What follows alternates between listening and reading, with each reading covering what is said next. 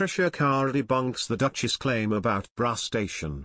Patricia Cara, who worked on the game show with Meghan, told Inside Edition that she did not feel the same way the Duchess did and denied that there was any station where bras were padded.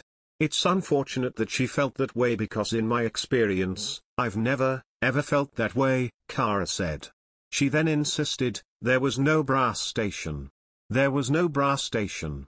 Cara worked on the show from 2005 to 2009, appearing in every season and even returned for the reboot in 2018.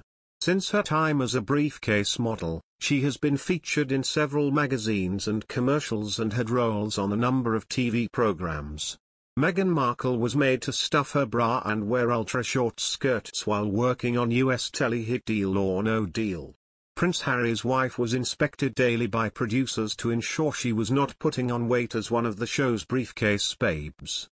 She had to audition in a swimsuit to get the job on the primetime hit, and before filming, the models, whose prize boxes contained up to $1 million, would use tape to hold their boobs in place when not wearing a bra.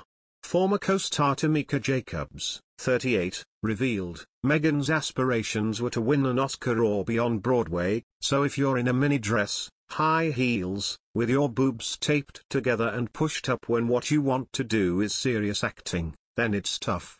She added, "There was a lot of pressure not to gain weight and we were inspected every morning. The producer would stand on a chair and have us all line up.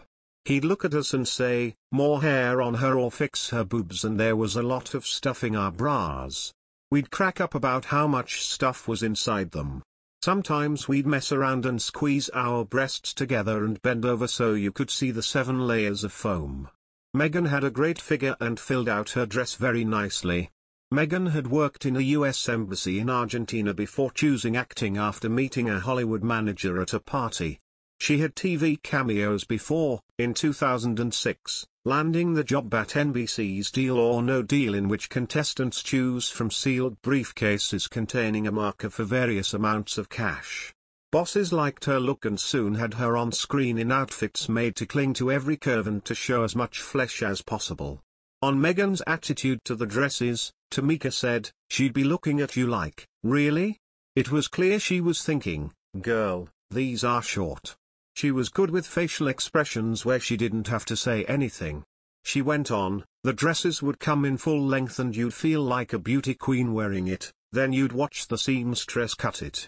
None of us enjoyed the skimpy outfits, especially as the set was very cold." Married Tamika, an LA-based photographer, said the girls got dressed in the same room. She said, "Meghan never seemed self-conscious. She never came off as insecure or shy, although she wasn't one of the girls who would parade around in her underwear.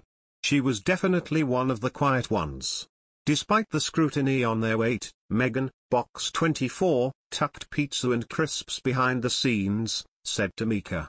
She worked long hours for around £600 a day and was always seeking other roles. In 2011, she was picked to play Rachel Zane in legal drama Suits and never looked back. She wanted to be an actress and had greater aspirations than just wanting to be a model. "You can tell the ones who are going to go on to bigger and better things. I wasn't all that surprised when I saw her in the news dating Prince Harry." Tamika lost contact with Meghan when the future princess left the show after a year. Future